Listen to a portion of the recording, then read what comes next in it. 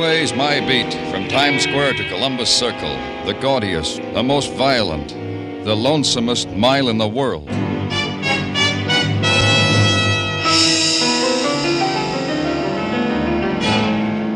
Broadway's My Beat, with Larry Thor as Detective Danny Clover.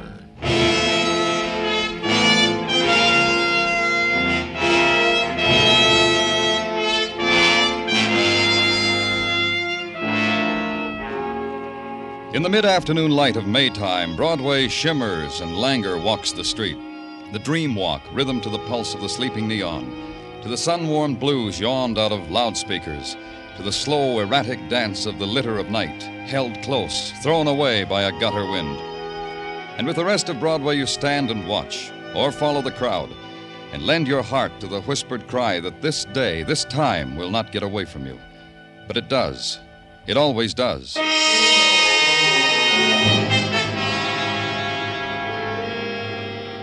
The web of blood in the alley was already dust-heavy, its threads leading you to the man huddled in a forgotten anguish against the flaking brick of an alley wall.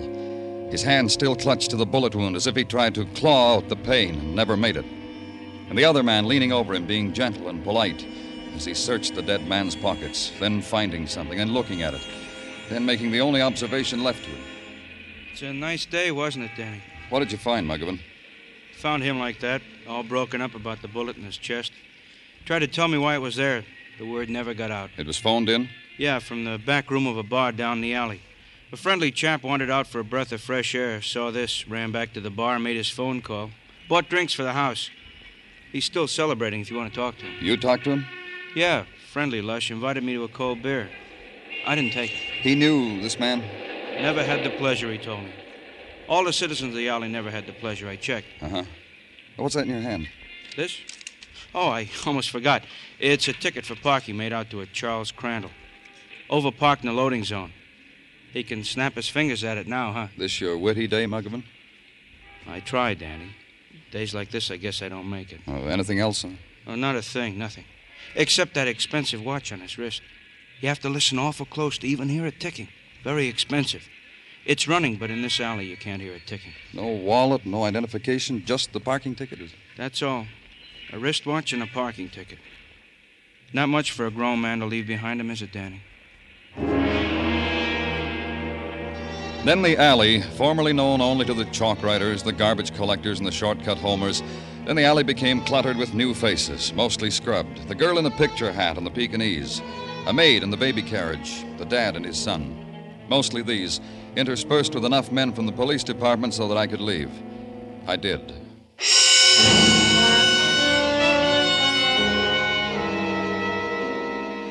Back to headquarters briefly with the traffic ticket, and to the traffic department, long enough to check an automobile license number against a name and be given an address.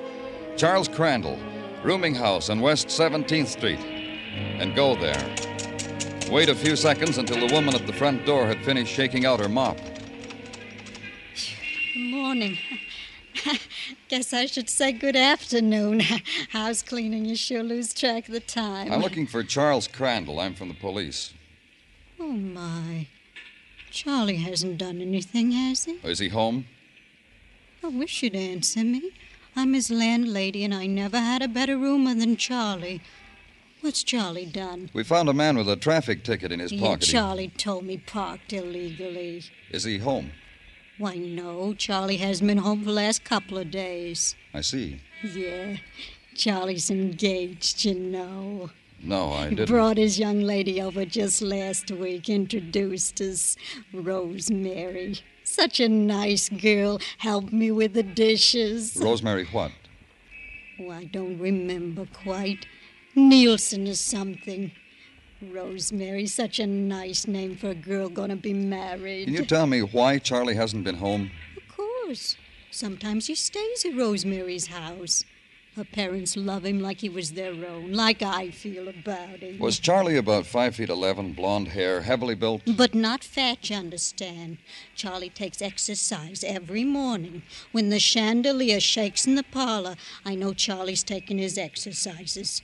And the chandelier shakes every morning before he goes to work. Do you know where Charlie works? Surely Charlie's a longshoreman. That's another reason why he's not fat. Works the Peerless Steamship Line, unloads. That's an idea. If you want to talk to Charlie, why don't you go there? You're a policeman. They'll let you talk to him.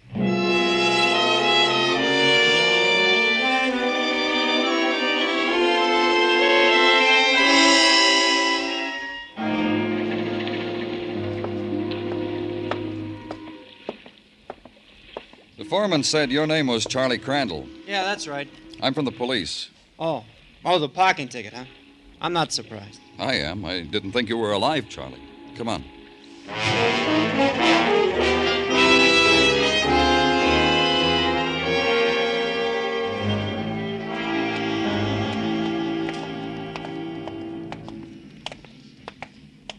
If I'm not being too previous, where you taking me, Mr. Clover? You'll see.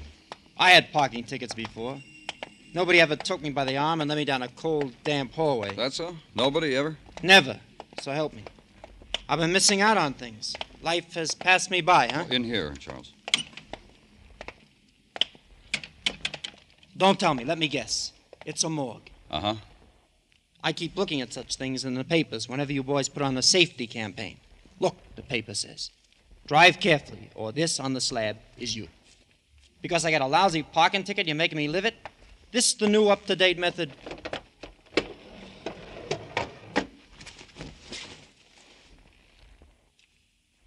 There's a chill in the air here. How come I'm sweating? Take a good look, Charles. I'm looking. I make you a promise. I will drive carefully, observing all the traffic signals, and I will never overpark in a loading zone again. Promise. Cross my heart. Gypsy blood oath if you want. You know him? Cover him up. Put him back. I've had him. I said something, Charles. You know him? Who knows people who ask for this kind of thing? A shelf for a grave. I'm grateful to you, though, Mr. Clover. You've introduced me to a new experience. You've given me a memory I never had before. We found this parking ticket on him, Charles.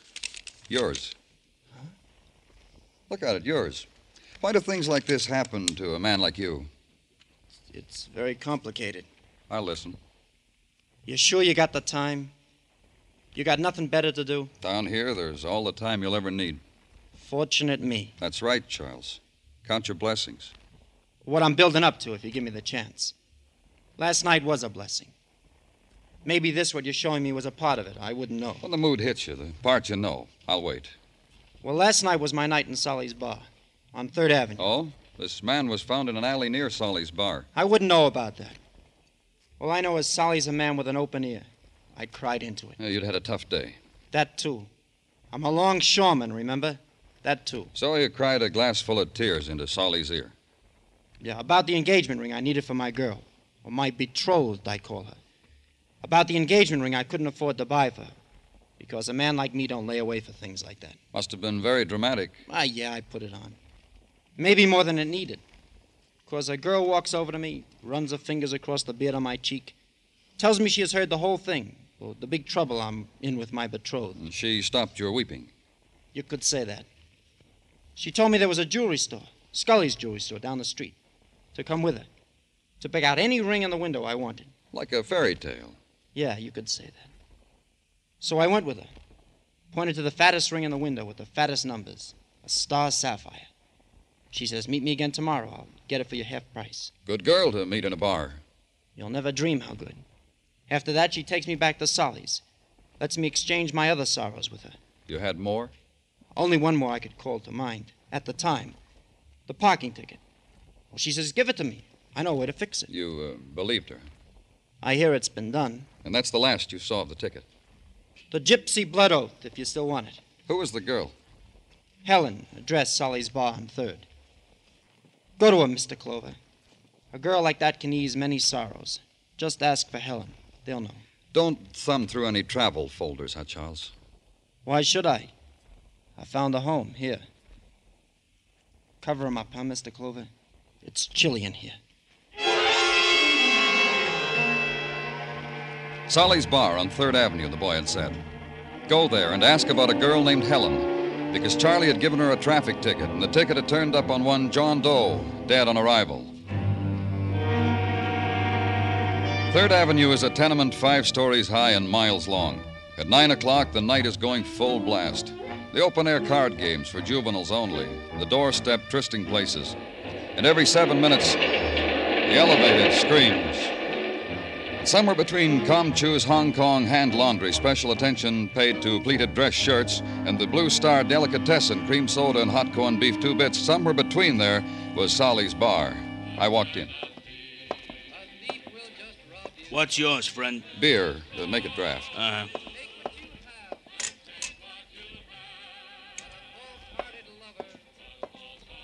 $1 dime. Thanks. Your name's Solly? You own this place? Yeah, so? You work here every night? Yeah, why? Skip any nights this week? Hey, what's with you, Buster? You spent the dime, drink your beer, listen to the music. I'm looking for Helen. Who? Helen, tall, blonde, you know. Look, Buster. You're here every night, aren't you? You ought to know Helen. I want to show you something, friend. See this? A ball bat. I bought it from a kid who swiped it from the Yanks' dugout. I sawed it off. You want to hear how it goes? That's the way it goes when I slap it on a bar. You want to hear how it sounds otherwise? You want to... Cop, huh? Why didn't you show me the badge before? What about Helen? I get it. Don't be a cop. You figure I'd tell you about Helen, huh? What about her? I told her to stay out of here. What'd you want me to do, hit her over the head with the bat? The other night she was in here talking to a longshoreman named Charlie Crandall. You know anything about that? Who's in trouble? She or this Charlie? Charlie Crandall was talking to you about an engagement ring. Do you remember that? Who remembers for what reason my ear gets bent? Helen, I know. You want her, huh? Where do I find her? You wait on that bar stool, she'll be in whispering at you for a drink. Or you can't wait, try the 2nd floor back of the corner house at the end of the block. This side of the street. Can't wait, huh? Walked down to the corner house, which the sign at the head of the steps said allowed no visitors after 10 o'clock. Then the other sign at the end of the corridor. Do unto others as you would have them do unto you. Wash out the bathtub. And the door that was swinging open briefly, then closing, opening. Helen. Helen. Get no answer. The tenement draft swings the door open and presents a room, a torn-apart room. Nothing was in its place. Nothing was undisturbed, except the girl on the bed. The strangled girl with the tumbled blonde hair. The dead girl. The murdered girl.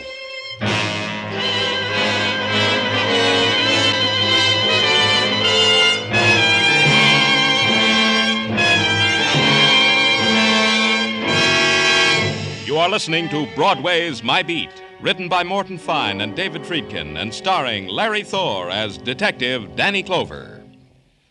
Anyone interested in an auto ride from Hollywood all the way to New York? A fella in Hollywood named Jack Benny has to make the trip. He's got a fine Maxwell automobile, and he's looking for someone who loves sharing the scenery and the expenses. For full details and fascinating highlights, be listening to CBS's Jack Benny Show this Sunday evening. And remember, Eve Arden as our Miss Brooks will be on hand, too.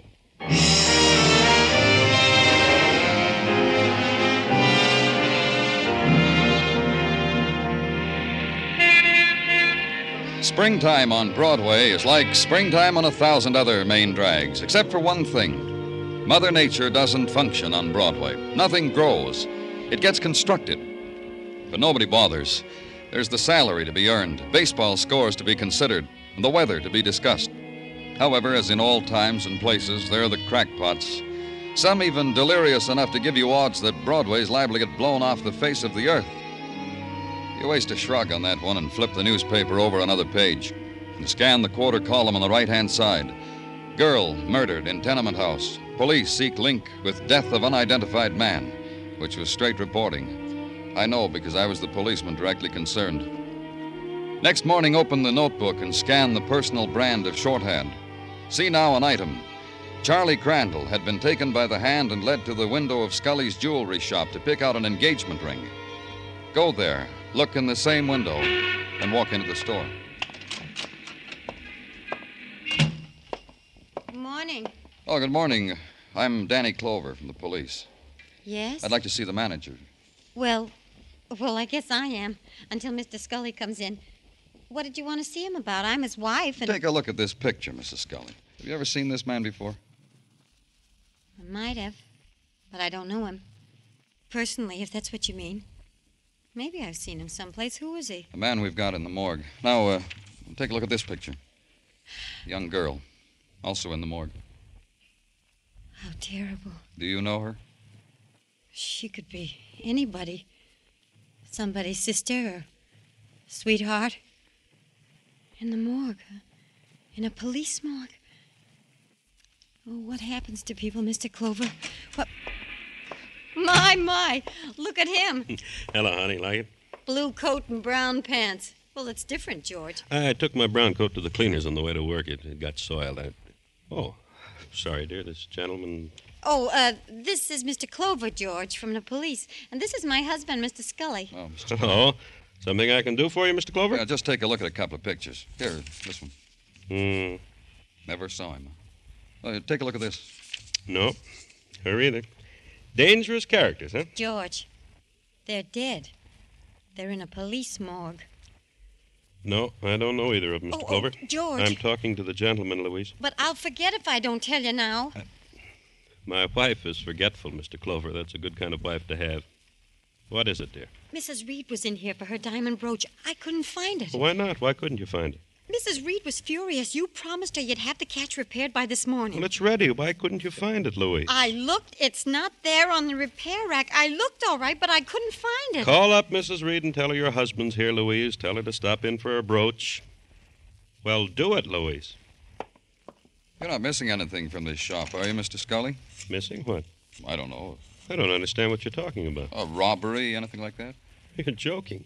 If I had a robbery, I'd know I'd been robbed, wouldn't I? You want anything else, Mr. Clover? No? Then you'll pardon me, won't you? Sure you will.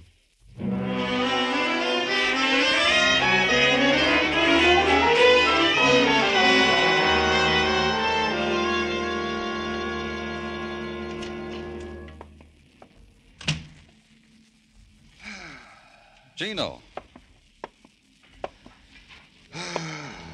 What's the matter, Tartaglia? You got a big sadness? From your office window, Danny, you can see the harbor in the yon. It makes you unhappy, huh? Lady Jane Pugh, the ne'er-do-well girl detective from London town. She has pushed off from our fair shores, Danny. The paper said she grew lonesome to eat an English kipper in the fog. Happens to a girl sometimes. You're fighting me, Danny. Don't do that at a time like this. There's only one thing to do with a grief like yours, Gino. Tell me, Danny. Don't tease me with it. Tell me. Bury it in work. You mean... I tried, Danny. It don't help. There it is on your desk. You buried your grief in this envelope? A part of it.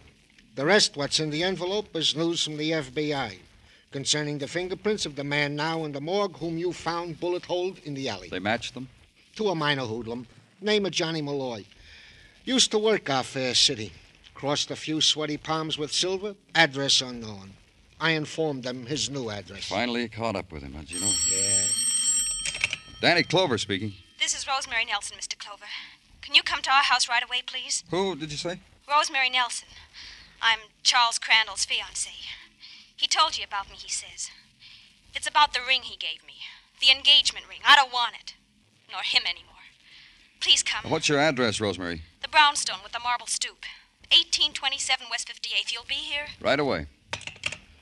You going out, Danny? You mind? If you want to leave me alone with a memory, it's all right. Go ahead, Danny. I'll be all right.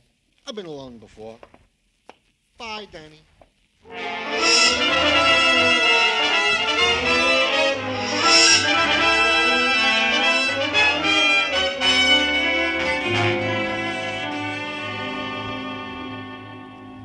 Don't pay any attention to her, Mr. Clover. She's upset. A lover's quarrel upsets a girl like Rosemary. I know. We've had them before. And that's all it is, Rosemary? Just a quarrel that needs a policeman to referee it? Look at this ring, Mr. Clover. Beautiful. Star sapphire, huh? Take it. I don't want it. Give it back to whoever Charlie got it from. You know where I got it from, who I got it from, how I got it. Don't make a tear-stained production out of it. I'm not crying, Charlie. Not anymore. That's one thing I used to like about you. You never gave me a reason to cry. You got a star sapphire, didn't you? Is that what eats you? Because you never had a thing like that before? Because the star shoots pains through your head? Leave me alone. Just you leave me alone, you hear? Rose, honey. Where'd you get the ring, Charles? Honey, Rose, baby, listen to me.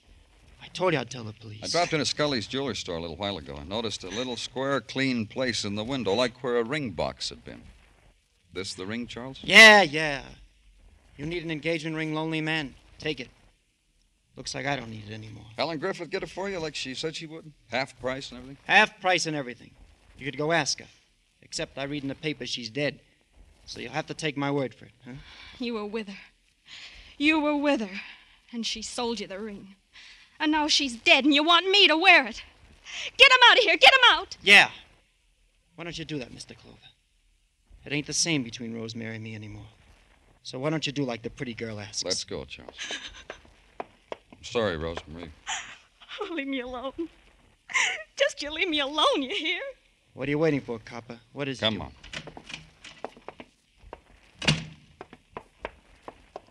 What are you going to hold me on?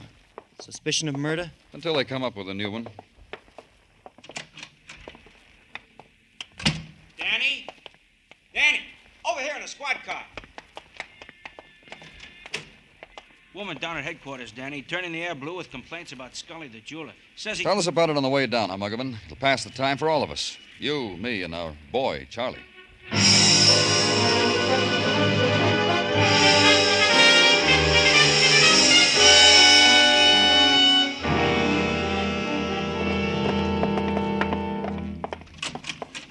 Well, finally.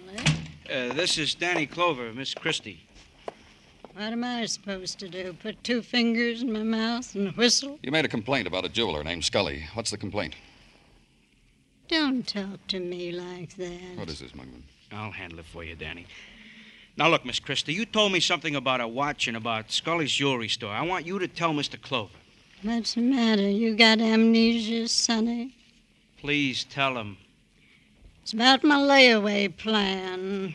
Whirl that around for a while. Danny, this is a mad dream. We lost that one, Muggavan. Try another move. Miss Christie. I told you it's my layaway plan. My layaway plan. You mean you bought something for Mr. Scully on a layaway plan? It dawned on you, boy. What did you lay away, Miss Christie? A watch for a man's wrist. I'm courting. Figured a bull of it make him happy. You still haven't told us what the complaint is. That's Scully. For 11 months now, been paying down on the watch, see? Come in with the last payment in my hot little fist, no watch. Scully tries to sell me another one. That watch have a gold face, gold wristband? And if you flip open its back side, there's 17 jewels visible to the, if you'll pardon the expression, naked eye. Hey, Danny, that sounds like the watch we found on that guy in the alley. Yeah. Entertainer, Muggavan. You heard what the man said, Sonny. Entertainer.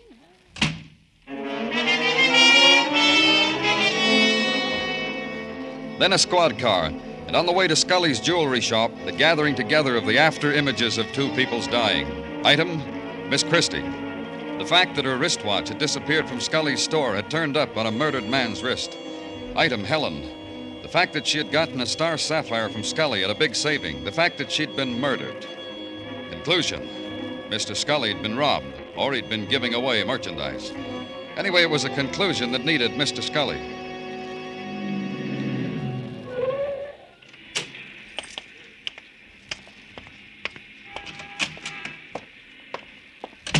What can I... Oh, hello, Mr. Clover. Is your wife here, Scully? In the back, sorting stock. Get her. Well, if it's important, Mr. Clover, but she's busy. Get her. Mr. Clover... Well, all right. Louise? Louise, come here for a minute. I haven't finished the stock, George. Leave it and come here. Mr. Clover wants you. Who? Mr. Clover, you remember, the policeman. Well, tell him to come back, George. If you stop me in the middle of the stock, I'll forget what I've done. Don't worry about it, Mrs. Scully. It won't take long. Well, what do you want? I told you I couldn't recognize those people. I know. Your husband couldn't either. What's the matter? Don't you believe us? Yeah, don't you believe us? Tell me something, Mrs. Scully. Did your husband ever locate Mrs. Reed's diamond brooch, the one that needed the catch fixed? Well, why ask her? Ask me. Yeah, I found it. You mean I found it, George? You remember we laughed when I found it in the repair case after looking there a dozen times. I just couldn't understand it. Because when you looked a dozen times, it wasn't there. Tell her where it was, Scully. What are you trying to do to us, Clover? Tell her where the brooch was, Scully, and the wristwatch, and the star sapphire ring. Oh, my. He's crazy, Louise. I don't know what he's trying to do. Oh, my. George. Well, George, I'm not going to lie for you. You might as well know that. After all, you've done something wrong. I know I'm a plain woman, George, and I'm in my 40s, and I make myself forget a lot of things. But not this, George. She doesn't know what she's talking about. You lied to me, George Scully. You said you took your coat to the cleaners, and you never did. When I was in there today, the cleaning man asked me about you. Said you hadn't been in for such a long time. I told you a little white lie, Louise. I lost my coat. You must have lost the keys to the store, too. Is that why we've been using mine? Is that how that hoodlum Johnny Malloy looted your shop, Scully? He walked in and took your coat when you had it off. Well, when it's hot, a man takes off his coat. But your keys were in the pocket. Why didn't you report it to the police? Because you were with that woman again, weren't you, George? That's why you couldn't report it. But I was only drinking with her in a bar. I don't care what you were doing. After all, you promised me. Louise, I lied for you about the pictures. But I'm not going to lie anymore. Not about her, even if she is dead. Louise? What do you want me to say? I don't know. Tell her you killed Johnny Malloy, only he didn't have the loot. He'd already given it to Helen, so you had to strangle her to get it. And you got it. I don't know what got into me, Louise. I didn't want you to know. It was such a beautiful night. I was walking along. I stopped to light my pipe. It was in front of the bar, and I heard a tap on the window. It was Helen. She waved me in, and I just didn't want you to know. But you promised you wouldn't. And now look at you.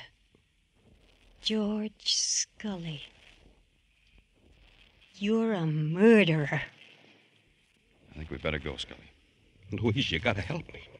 We'll get a lawyer. He'll tell you what to say. I won't lie, George. I just am not going to lie anymore.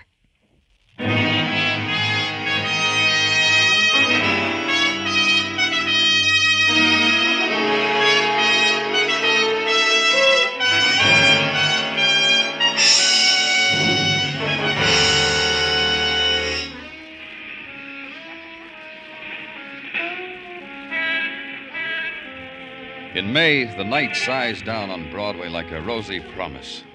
And someone smiles and takes your hand, whispers. And for an instant, the lights are brighter, the noise louder, and your scream mixes well with the scream of the night.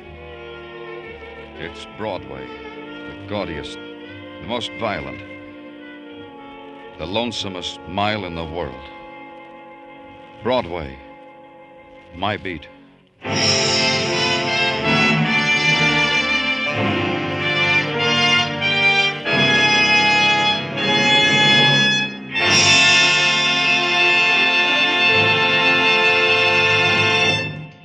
Broadway's My Beat stars Larry Thor as Detective Danny Clover with Charles Calvert as Tartaglia and Jack Crucian as Muggavan. The program was produced and directed by Elliott Lewis with musical score composed and conducted by Alexander Courage. In tonight's story, Lou Merrill was heard as George Scully, Jeanette Nolan as Louise Scully, and Adam Williams as Charles Crandall. Others in the cast were Peggy Weber and Joy Terry. Say there, Sing It Again's current phantom voice is really a phantom. For the past 2 Saturdays, she's mystified everyone Jan Murray's called on his coast-to-coast Sing It Again phone. Tonight, Jan may call you.